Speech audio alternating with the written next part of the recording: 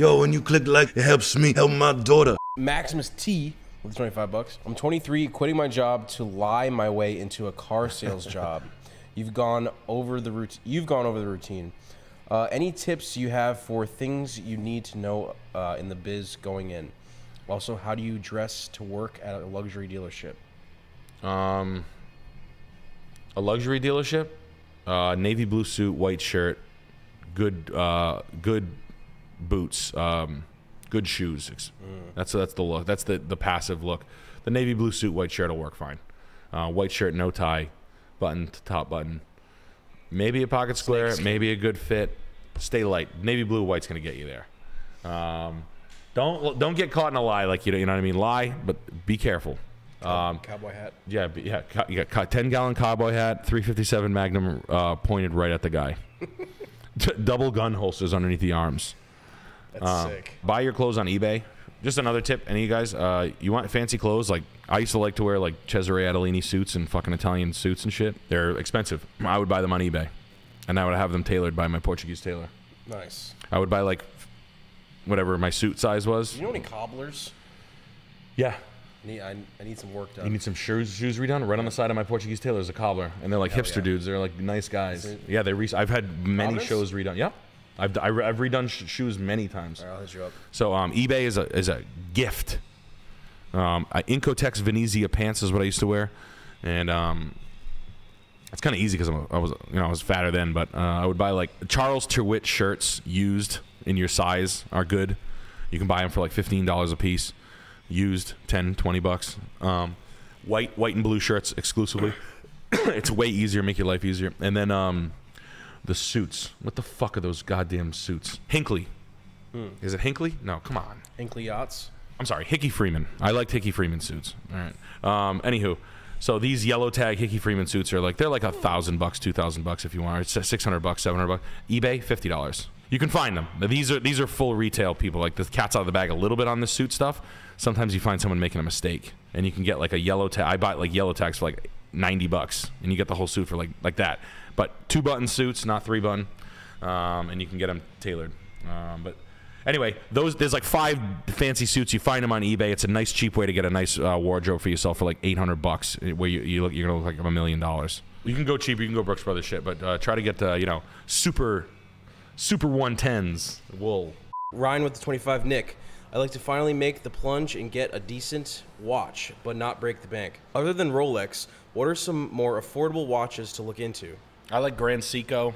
I like Tissot. My buddies, the blue Tudor. I've found there's some Tudors that are pretty cool. I've seen some Grand Seikos that are pretty respectable that I like. Check them out, eBay. I found a Grand Seiko last night that I was like, it was like $350. It's a nice looking watch. I'm not really into watches like that much. I do watch Vucom. I have a Milgauss. I've had a couple of 1601s. I've had like 4 bought and sold Rolexes along the way for $1,000. I used to buy them cheap, the cheap fucking 1601s, which is the cheap. I bought them for $1,200, $1,800, $2,200. But I've never paid retail. I've never bought a new one, even though supposedly that's how you make the most money. I don't have a fucking ton of money. I don't have a fucking rich family lineage. I know you guys want to argue with me until you fucking purple. Trust me, I'm the only one in my family that has a Rolex. Yeah, I could never. Jakey's got one. Okay. Yeah, but you know. No, I'm just saying I've never owned this watch. During times of peril, though, they dropped down to $1,500. Oh, so there was a big fluctuation with the... Yeah, like 09, 10, 11. Like, motherfuckers were just like, I need money! Oh, yeah. And they were like, yeah, take that thing off your wrist. Give me that money. And then I was the guy who needed the money. And I was like, I'll just take 300 profit, please! That's a watch taking somebody's watch is a classic collateral thing, I feel like. Yeah. Like, it's a trope. Oh, give me the watch. Are you late on the bill? What? You're late on the bill? Let me get that. Oh, let me see the watch, motherfucker. Yeah. Give it to me now. Sorry, sometime. Yeah. But I've had to sell things. I used to pick up silver all the time, put it in a little bag. When times were tough, I would go trade it all in. I've been at pawn shops trading in silver with a mortgage and a wife. Like, I'm not above it, so. Why not Zoidberg with the 20? Nick, looking to propose to my girl here soon. Where can I get a nice ring? Wish you get the ring? Yeah. Antique shops. Another fella bought his girl an antique shop on the stream. Bought his girl's ring at an antique shop. I think the ladies. I mean, I don't know if you know, Jet. There are over 12 ladies here tonight. Yeah. Yep. There are 12. I mean, we could be as high as 14 at this point. It's sickening. It's getting. I never thought we'd be this far. There are so many hotties in here. Yeah. So many. And I think the common consensus is that they don't care about a fucking big fancy diamond. They don't want to. You know what's sadder than getting a big fancy diamond?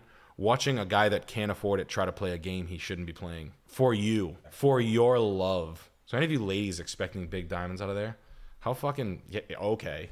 All you need to do to love me is show me something that you can't afford. That adds no fucking value to our relationship as a whole, but that can literally cripple us economically. Yeah. How much do people pay for? That's something I don't 2 know. months' salary. That's the the old saying. Yeah. Even if it doesn't matter. Even if it should be an onion ring. It should hurt. It should hurt when you buy it. Yeah, you should. That's how you show you love it. That's how you know. That's one of the things from the old school that can stay in the old school. Go buy an antique ring from a fucking crusty ass, dead, broke old lady. Shut up, bitch! Give me the fuck. Stop fucking around. No one's buying it. Shit's fucking ugly. What do you want for it? $12.50? How many carats is it? Psst. No, it's not. It's a mine cut diamond. Give you $6.50. Yeah, I'll give you $6.50. Gas. $6.75. $6.25. Final offer. You just said $6.50. You touched my pussy. My ATM limit's $500. I'll be back tomorrow. God fucking damn it. Yeah, give me the ring and I'll bring you. Let me give you $1.25 next week. I can only get 500 out a day. There's a limit. What? You never been to an ATM machine? You dumb fucking bitch. So you're in the middle of an antique store negotiating with like a booth owning old lady. Mm-hmm. So, yeah, man. Go to an old. Yeah, but congrats on that. Yeah,